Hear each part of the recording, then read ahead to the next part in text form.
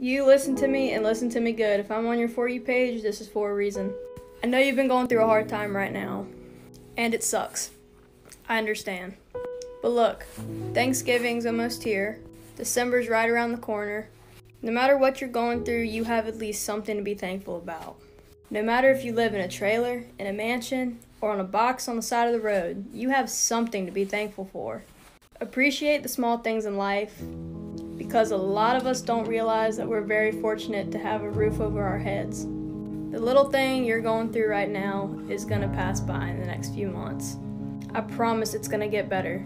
We all get down in this deep, dark place at least once in our lives, and we think it's the end of the world and nothing's going to look better for us. But I promise it will. Family issues, looking for love, anything, it's going to come and it's going to go right past. Love you guys. Tell me what you're thankful for in the comments.